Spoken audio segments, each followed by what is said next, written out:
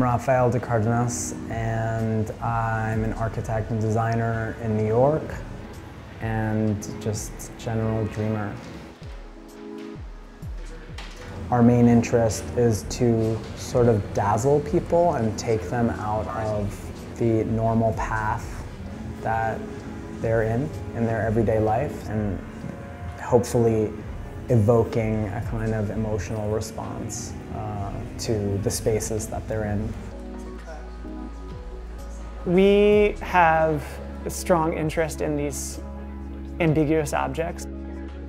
From the process standpoint, we had an idea to create this generic vessel that acts as a sort of Russian doll, can be pulled apart so that there's an inner pocket to put your keys, USB sticks, things that are semi-precious that you may not want to misplace. We have a highly skilled team with an array of backgrounds, from research science to dance to music. And so we assigned a team of 2 people to sort of collaborate on the design with Rafael and I. For this, we mostly use 1, 2, 3 design because they're just simple forms, and that's kind of what that program is really good for. Which actually, I mean, they're simple forms, but you can get really complex by manipulating, using their tools and their options that you can use. Ultimately, I think for us, it's more about what the geometry makes as a final piece and how it relates to either its function or the space that it would sit in. And the materials kind of only enhance that.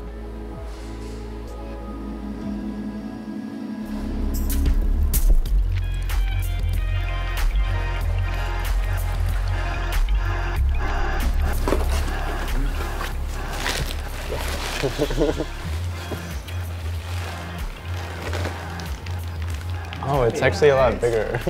Yeah. Anything else in there? There is something else in there. It has a nice weight to it. That's cool. It's amazing how crisp the corner was taken on. This is really nice. Yeah, it looks super good. We are really happy with the result here.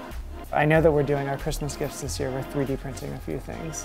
This is, to some degree, a prototype for our holiday gifts.